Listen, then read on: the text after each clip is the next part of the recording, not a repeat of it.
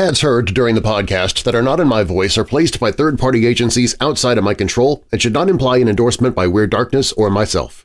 Stories and content in Weird Darkness can be disturbing for some listeners and is intended for mature audiences only. Parental discretion is strongly advised. In 1991, Beverly Allitt used her authority as a hospital nurse to take the lives of 4 young victims and attempt to murder or grievously harm 9 others. Britain was on high alert when young children, some just babies, were suddenly going into cardiac arrest without explanation. But when nursing logs went missing under Allitt's watch, authorities were called to investigate. She would later be dubbed the Angel of Death on account of her many crimes. I'm Darren Marlar, and this is Weird Darkness.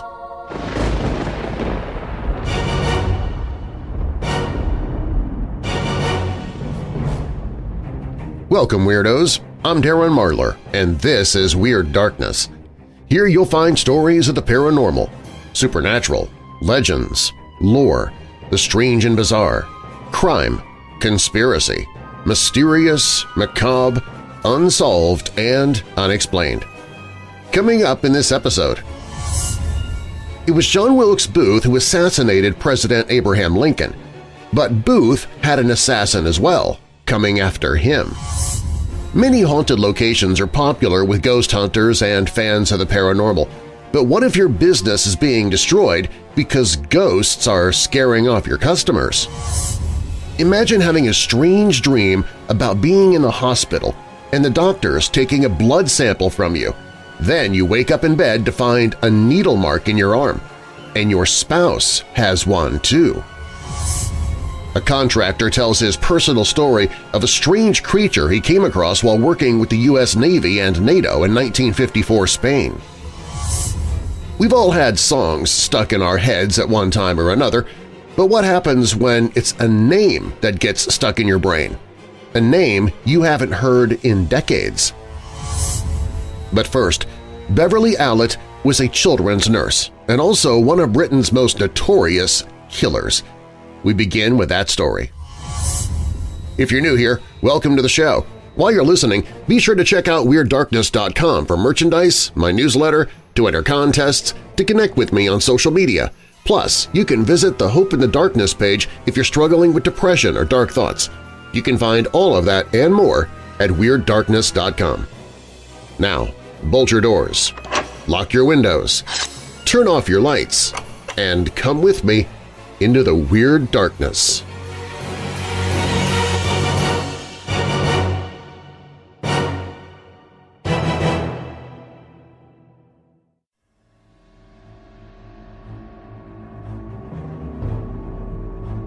Beverly Allitt's troubling behavior can be traced back to her childhood. As a young girl, she went to extreme lengths to garner attention. Not only would she fake illnesses and wear bandages when she didn't have any real wounds to cover, but she'd also make frequent visits to the hospital when she wasn't sick.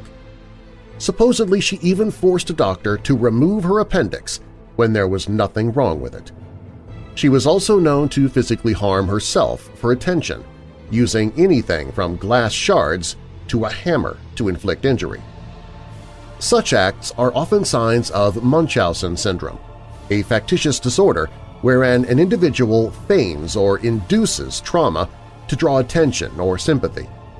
Yet when pretending to be sick or injuring herself wasn't enough, Allitt moved on to hurting others around her.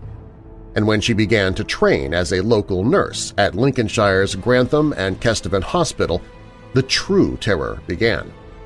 That's where Allitt began working in the children's ward and found her first victim, Liam Taylor. Taylor was only 7 months old when she was admitted to the hospital for an infection in the chest. Young Taylor's illness only got worse under Allitt's care, which eventually caused him to stop breathing and have a heart attack. He later died on February 23, 1991. The following month, another child would suffer thanks to Allitt. At only 11 years old, Timothy Hardwick already had a hard life, suffering from both cerebral palsy and epilepsy. but it was Allitt's hand that eventually caused his death on March 5th. Kaylee Desmond was Allitt's next target. She also arrived at the hospital with a chest infection. Initially, she seemed to be on the mend. On March 8th, however, the 1-year-old girl went into cardiac arrest while under Allitt's care. Attendants were able to resuscitate Kaylee and transferred her to another hospital, where an unexplained puncture mark was found on her body. Although it did raise alarm, the puncture did not lead to a police investigation. 3 more emergencies took place on the ward in the weeks that followed, each involving Nurse Allitt. Death then struck in the case of newborn Becky Phillips. On April 1, 1991, Becky Phillips was admitted to the hospital under Allitt's care for gastroenteritis. A few days later, Becky was released from the hospital, only to die at home. 6 more children would suffer some sort of life-threatening emergency under Allitt's watch. Sadly, Claire Peck did not survive. The 15-month-old with a serious asthma condition was the final child killed by Allitt when she was admitted into the hospital and put on a breathing tube. The young girl suffered not 1, but 2 heart attacks while Allitt was taking care of her. The second attack caused the toddler's untimely death on April 22, 1991. Later, it was revealed the child's potassium level was sky-high. She had also been given a drug called lidocaine, which helps treat irregular heartbeats, but only in adult patients, never in infants. In November 1991, Allitt was charged after the nursing logs went missing in her ward. Soon, some of the missing logs would be found inside Allitt's home during a police search, confirming their suspicion.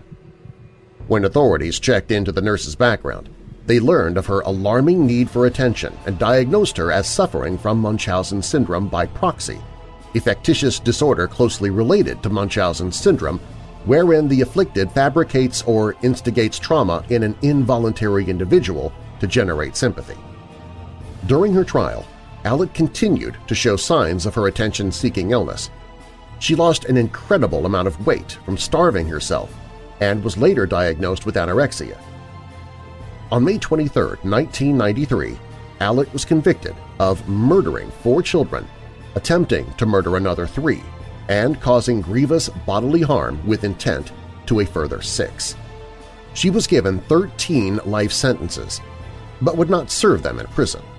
Instead, she was assigned to Nottingham's Rampton Secure Hospital, where she currently resides today. Coming up, imagine having a strange dream about being in the hospital and the doctors taking a blood sample from you.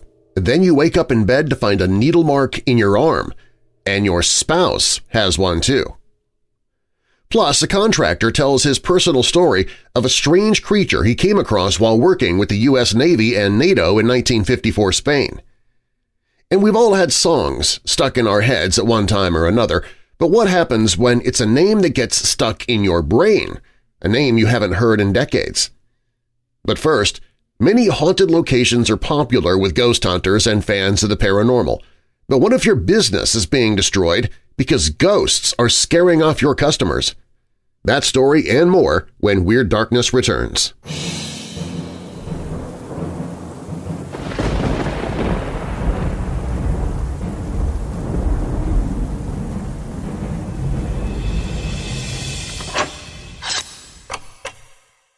If you or someone you know is struggling with depression, dark thoughts, or addiction, please visit the Hope in the Darkness page at WeirdDarkness.com. There, I've gathered numerous resources to find hope and solutions. For those suffering from thoughts of suicide or self-harm, there's the Suicide and Crisis Lifeline, as well as the Crisis Text Line. Both have trained counselors at all hours to help those in need, and the page even includes text numbers for those in the U.S., Canada, United Kingdom, and Ireland. Those struggling with depression can get help through the 7 Cups website and app, and there's information for anyone to read more about what depression truly is and how to identify it through our friends at ifred.org. There are resources for those who battle addictions, be it drugs, alcohol, or self-destructive behavior, along with help help for those related to addicts. The page has links to help you find a therapist or counselor, to find help for those who have a family member with Alzheimer's or dementia, help for those in a crisis pregnancy, and more. These resources are always there when you or someone you love needs them on the Hope in the Darkness page at WeirdDarkness.com.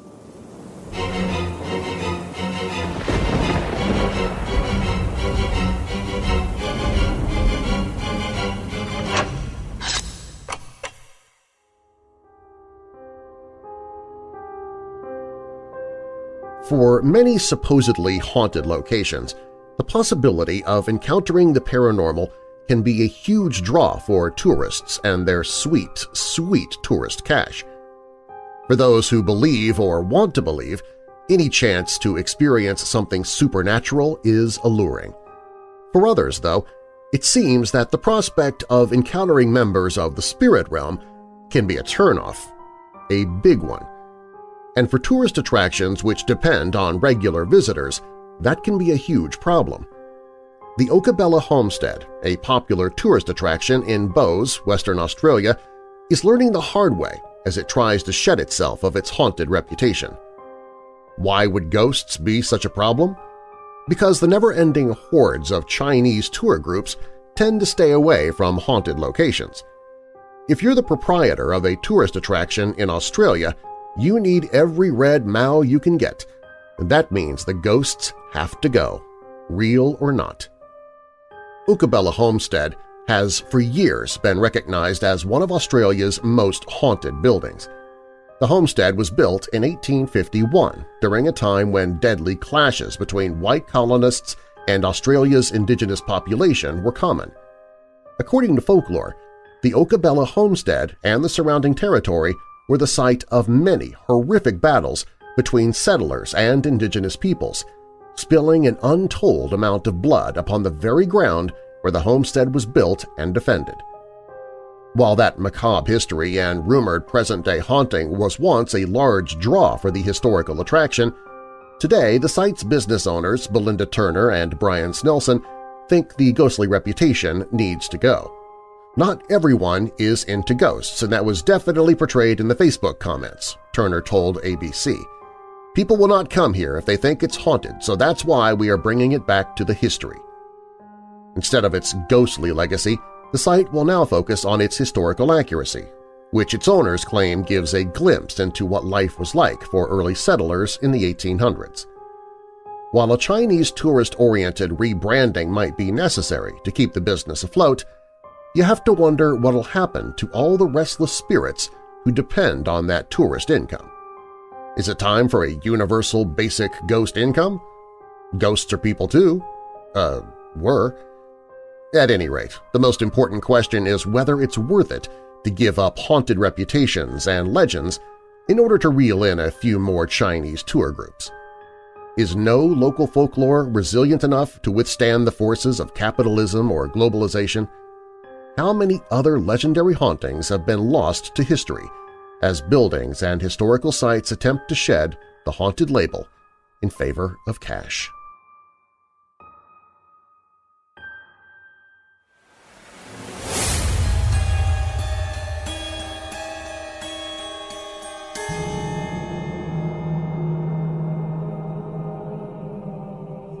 An incident took place on the night of April 15, 2013, and it has bothered my family and I since.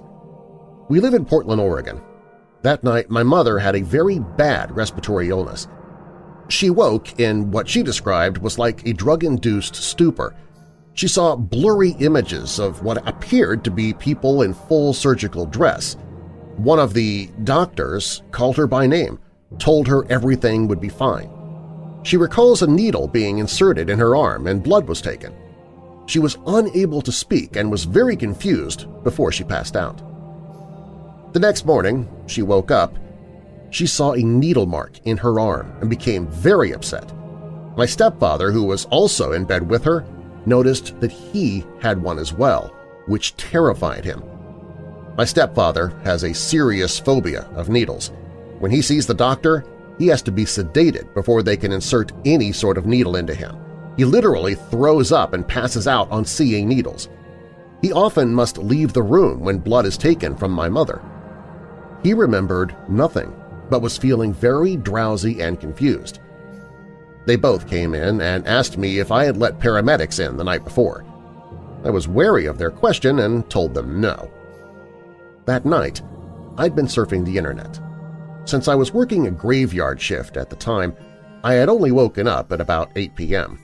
Yet, after 2 hours of being awake, I suddenly was overcome with such drowsiness and exhaustion I crawled back into my bed and slept on. I fell asleep within minutes, which was very strange. I woke up feeling sore all over, which was weird, but no puncture or needle marks on my arms at all. I had no recollection of anything the night before. When they both showed me these strange needle marks, I was intrigued. They told me that they had fallen asleep suddenly, probably around the same time I did, judging by what was on TV when they fell asleep. What was even more bizarre is that my cats were very spooked the next day. This was very interesting as my largest cat never gets spooked. Vacuum cleaners, dogs, loud sounds, nothing fazes him. Yet I found him hiding under a bunch of boxes, and he hissed at me each time I tried to reach in and get him. The other cats were terrified and hiding all through the house. My stepfather also told me the door was unlocked. I remember him locking the door every night. We lived in a bad neighborhood and always made sure it was locked. We have been puzzled over it for these past 5 years, and I've done a lot of research. I can't seem to find any possible explanations. Although I have always been interested in the UFO phenomenon, it seems that the alien abduction theory was not a serious question. However, as I conduct more research, I have become a bit more confused. I've been reluctant to submit a report to any of the agencies. I found your name on Google and decided to write to you. What happened to us? I'm really interested in getting to the bottom of this high strangeness. I need an answer.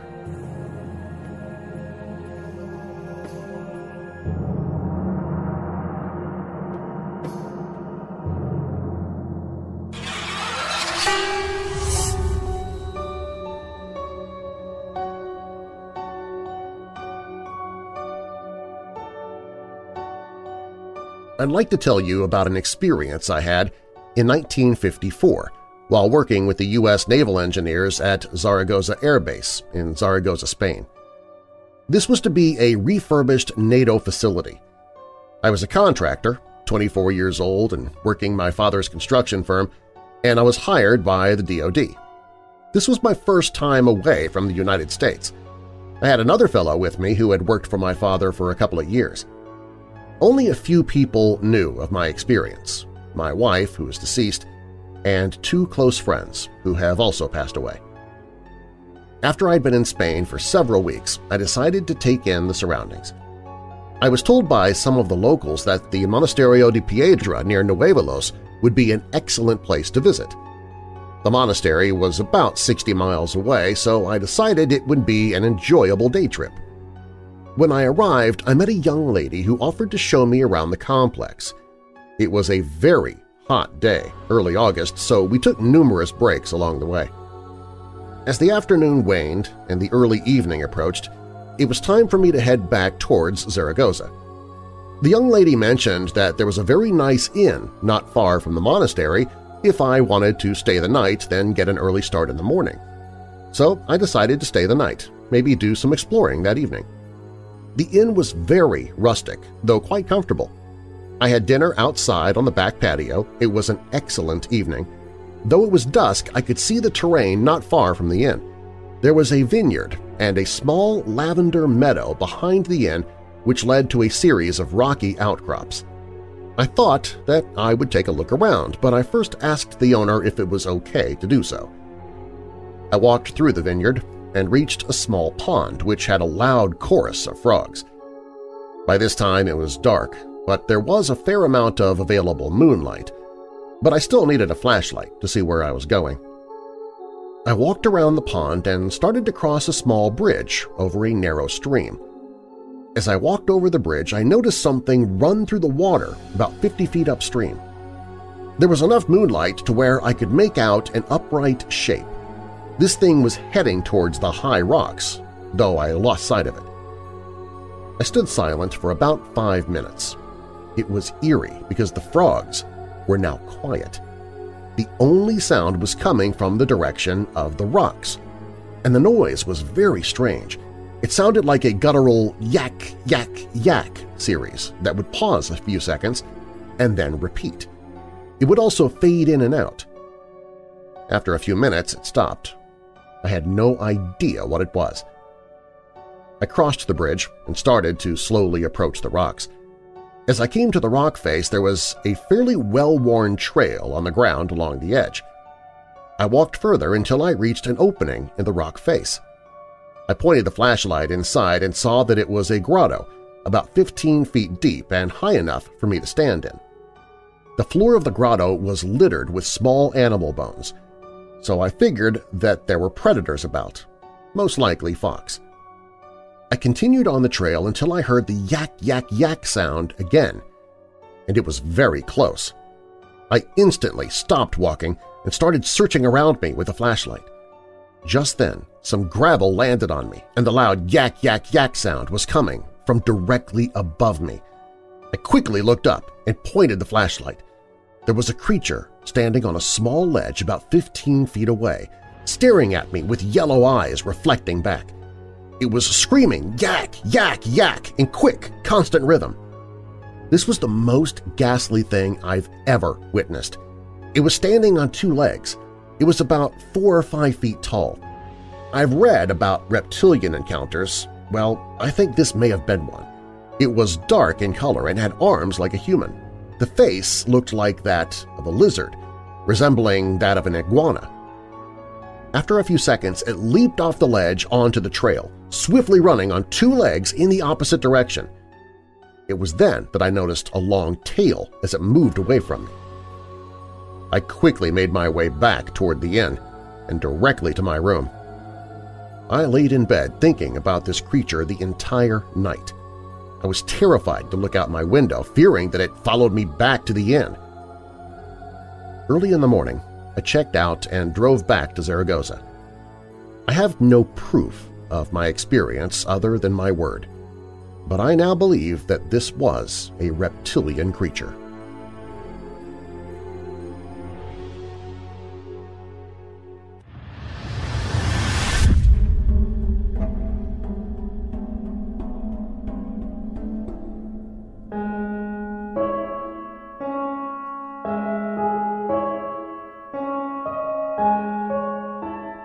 In the mid-90s, actually it was November 21st, 1995, I was working at the Bull Arms site in Newfoundland, Canada, working on the Hibernia project.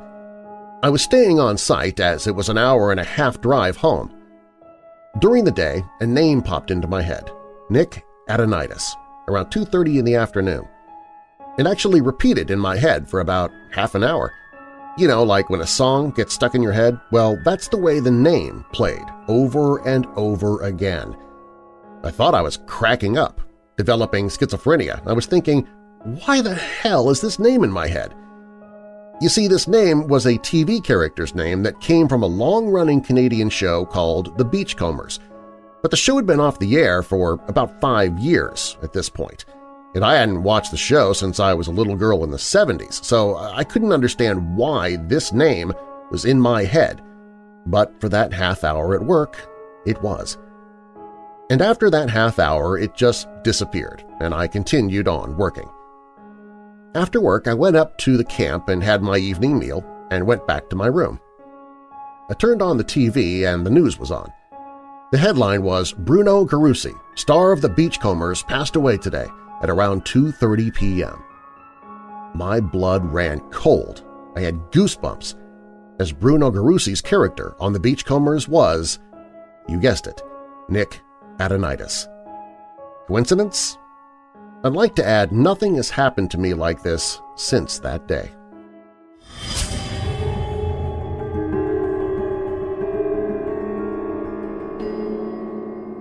When Weird Darkness returns, it was John Wilkes Booth who assassinated President Abraham Lincoln, but Booth had an assassin as well coming after him. That story is up next.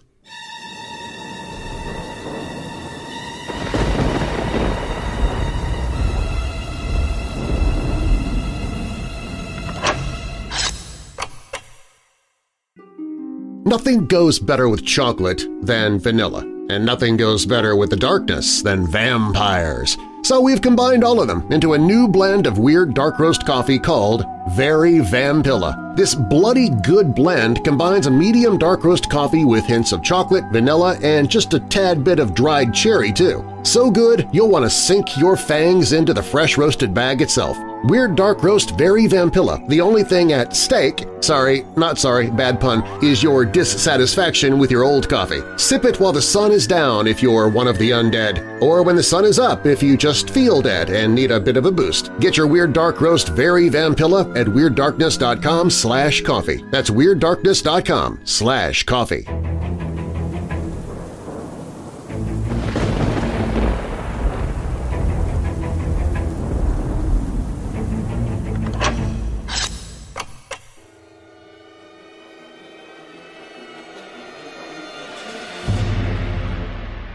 April 26, 1865. John Wilkes Booth, the assassin of President Abraham Lincoln, was surrounded by federal troops in a barn near Port Royal, Virginia, and shot to death. Legends persisted for decades, starting almost from the time the fatal shot was fired and continuing to this day, that Booth was not the man who died in that barn. Allegedly, he lived on for many years, only to eventually die in Enid, Oklahoma. But that's a story for another time. As for Booth's death, we'll be taking a closer look at the man who killed him, a very strange gentleman named Boston Corbett, who may have been part of a larger conspiracy himself. Boston Corbett is largely considered to have been the Jack Ruby of his day, the man who killed the killer of the President of the United States. Jack Ruby's shooting of Lee Harvey Oswald on November 24, 1963, in the basement of the Dallas, Texas jail was witnessed by reporters, police officers, and a national television audience. But Boston Corbett's shooting of John Wilkes Booth on April 26, 1865, at a tobacco farm near Port Royal, Virginia, was hardly witnessed by anyone, and it attracted controversy from the beginning. While he was celebrated for a short time as Booth's killer, his real place in the Lincoln assassination remains in question after all these years.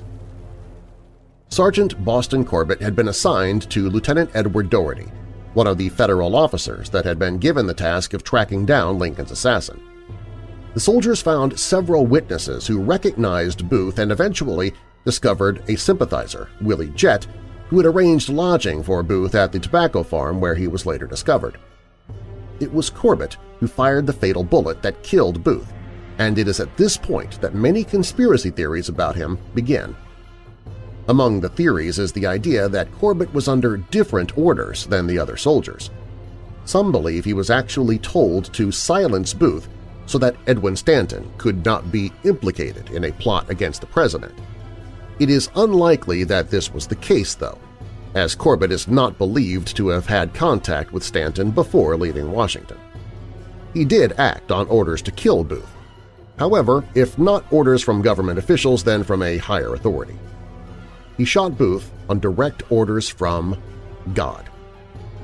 He was born Thomas H. Corbett in London in 1832 and immigrated with his parents to Troy, New York 7 years later. As a young man in the 1850s, Corbett went into the hat-making industry at a time when the dire occupational hazards of the trade had yet to be discovered. As he worked, he was exposed to large quantities of mercury, which often caused insanity, thus the expression "mad as a hatter." The inescapable inhaling of the vapors from the mercury affected the brain and caused hallucinatory episodes, twitches and tics, and outright psychoses, and his work as a hat-maker was certainly the root of Boston Corbett's madness. He worked in the trade in Troy and Albany, in Richmond, Virginia, and in Boston and New York City for several years. He's said to have married during this period, losing his wife and a baby during childbirth. After this tragedy, he became homeless and began drinking. He eventually strayed into religion after attending a revival meeting in New York. In 1857, while working in Boston, Corbett was baptized, apparently into the Methodist Church, and the experience so moved him that he adopted the name of the city where he found his faith as his own. He was by now a local eccentric. He wore his hair long because images of Jesus showed him with long locks, and he preached to any passerby who paused in curiosity. Corbett's religious fanaticism, loud but harmless, took a violent turn in the summer of 1858. After a revival meeting at a Boston church, he was propositioned on the street by two prostitutes. The experience so disturbed him that he returned to the boarding house where he lived and castrated himself with a pair of scissors. He was treated at Massachusetts General Hospital from the middle of July to the first weeks in August for his self-inflicted wound.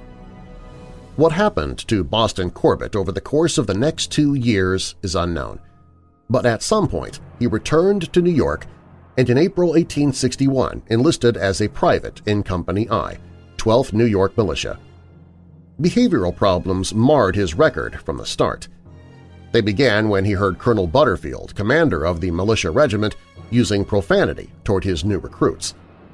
Corbett reprimanded the colonel for using the Lord's name in vain, and for this was marched off to the guardhouse. A few days later, Butterfield offered to release him if he apologized, but Corbett refused. Corbett later re-enlisted, this time in Company L, 16th New York Cavalry, where he was promoted to corporal and later rose to the rank of sergeant. This was in spite of the numerous disciplinary problems that he had over his demand that officers not use profanity and his condemnation of fellow soldiers who drank. New York cavalrymen remembered their odd comrade for his periodic punishment tours where he carried a knapsack filled with bricks around the guardhouse, but his commanders saw him as a fierce and resolute fighting man. He fought bravely in battle, although his odd and erratic behavior often made his superiors wary of using him for some assignments. In June 1864, Confederate raiders under John Singleton Mosby cornered a squad of Union troopers, including Corbett, at Culpeper Courthouse in Virginia. Corbett refused to surrender, found cover, and opened fire on Mosby and his 26 raiders. He only gave up after his ammunition ran out. Mosby was impressed. Corbett and his comrades were sent to the notorious Andersonville prison in Georgia and endured 5 months of incarceration there, 3 of them in an outdoor compound. He was released during a prisoner exchange in November 1864 and was sent to an Army hospital in Maryland to recover from exposure, malnutrition, and scurvy. By the early spring of 1865, Corbett had reunited to his unit, and in April was the first man to volunteer for service in the pursuit of President Lincoln's assassin, John Wilkes Booth. Corbett was among the men who cornered Booth and David Harold at the Port Royal Tobacco Barn, and he was stationed at a point on the building's perimeter when it was set on fire. Through a gap in the barn's siding, he saw a lone figure inside. He stated at the conspiracy trial 1 month later that he had never seen Booth before, but the man in the barn had a broken leg and made desperate replies to the federal officers who demanded his surrender. He gave a statement on May 1, 1865 that read, "I saw Booth in the act of stooping or springing and concluded he was going to use his weapons. I immediately took steady aim upon him with my revolver and fired, shooting him through the neck and head. He was then carried out of the barn before the fire reached him, was taken to the piazza of the house. Lieutenant Doherty and the detective officers who were in front of the barn did not seem to know that I had shot him but supposed he had shot himself until I informed Lieutenant Doherty of the fact, showing him my pistol which bore evidence of the truth of my statement, which was also confirmed by the man placed at my right hand who saw it." Corbett's shot was an extraordinary one considering the distance, the weapon, the smoke and fire in the barn, and the confusion that was occurring outside of it. The bullet struck the man inside in the back of the head, almost at the same place where Booth's bullet struck Lincoln, and severed his spinal cord. The assassin was dragged from the burning barn and placed on a mattress from the nearby garret house. He was scarcely recognizable as the handsome actor. The man was filthy, his hair in tangles, and 11-day growth of beard on his emaciated face. He died a few minutes after being taken from the barn. After the shooting at the farm, Corbett was placed under arrest by Colonel Conger, Doherty's superior officer in the search party. The charge against him was a breach of military discipline in firing without Doherty's order and in defiance of General Baker's order, and Corbett was placed under guard along with David Harold and returned to Washington. When they arrived, Corbett was imprisoned, awaiting court-martial. However, Secretary of War Edwin Stanton, upon hearing the story of the incident, ordered Corbett to be released. He announced theatrically, "The rebel is dead, the patriot lives, the patriot is released." Corbett mustered out of the Army on August 17, 1865, and moved to Danbury, Connecticut. There he found work, again in the hat trade, and supplemented his income with occasional lectures accompanied by lantern slides on his exploits as Lincoln's Avenger. But was he really? Even those who did not question the idea that the assassin died at the Garrett farm, they did wonder whether or not Corbett actually fired the fatal shot or whether Booth committed suicide or escaped. Some believed that Colonel Conger fired the shot from the corner of the barn. He received a suspiciously high $15,000 of the combined $75,000 reward offered for Booth and Harold's capture.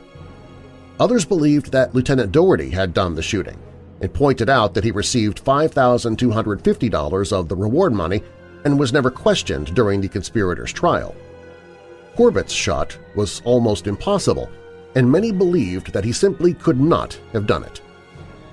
In 1903, an early Lincoln assassination researcher, David M. DeWitt, wrote that Corbett was at least 30 feet from the barn when the shot was fired that killed Booth. In the end, Corbett received $1,653.85 as part of the reward for bringing Booth to justice. His petition for federal pension for his service in the Army, specifically for his work as a volunteer in the search for Lincoln's assassin, came through in 1882. He was granted $7.50 a month in appreciation for his service to the United States. Corbett eventually gave up work as a hat maker and showed up in the late 1860s in Camden, New Jersey, where he worked as a minister.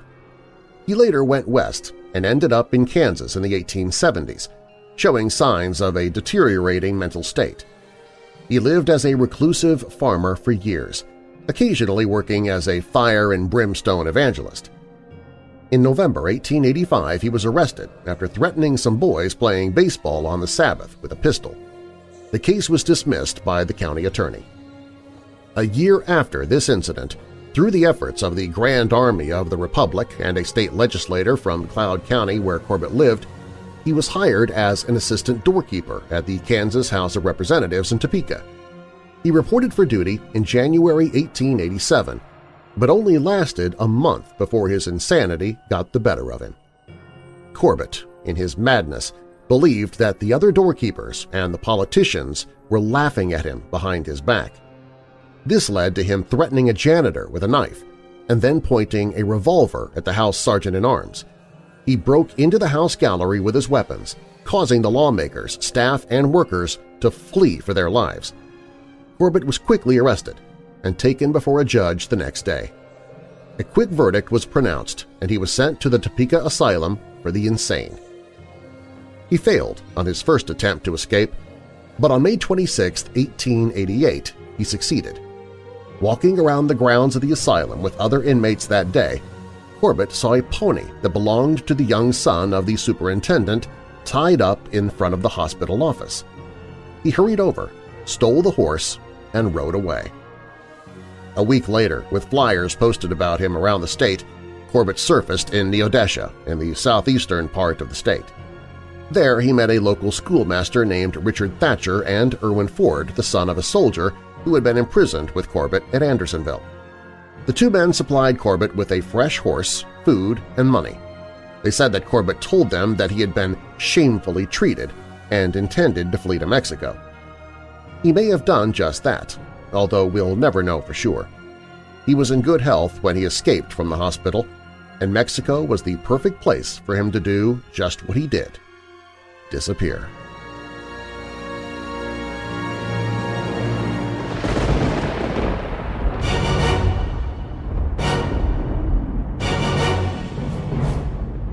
Thanks for listening.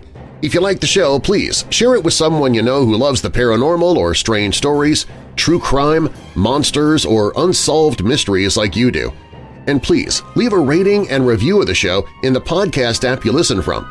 You can email me anytime with your questions or comments at darren@weirddarkness.com. Darren is D-A-R-R-E-N. WeirdDarkness.com is also where you can find all of my social media, listen to audiobooks I've narrated, shop the Weird Darkness store, sign up for monthly contests, find other podcasts that I host, and find the Hope in the Darkness page if you or someone you know is struggling with depression or dark thoughts. Also on the website, if you have a true paranormal or creepy tale to tell, you can click on Tell Your Story. You can find all of that and more at WeirdDarkness.com. All stories in Weird Darkness are purported to be true unless stated otherwise, and you can find source links or links to the authors in the show notes.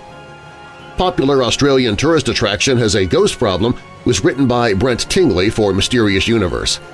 What Happened to Us is from RJ at phantomsandmonsters.com. Reptile Confrontation was written by H.Y. Nick Adonidas was written by Joanne Noseworthy and submitted directly to WeirdDarkness.com. Angel of Death, Inside the Mind of a Serial Child Killer was written by Carissa Chisenek for The Lineup, and The Man Who Murdered the Assassin was written by Troy Taylor. Weird Darkness is a production and trademark of Marlar House Productions. And now that we're coming out of the dark, I'll leave you with a little light. Proverbs 29 verse 25, "Fear of man will prove to be a snare, but whoever trusts in the Lord is kept safe." And a final thought, every day you choose not to face your fear, you feed your fear. John Peacock. I'm Darren Marlar. Thanks for joining me in the Weird Darkness.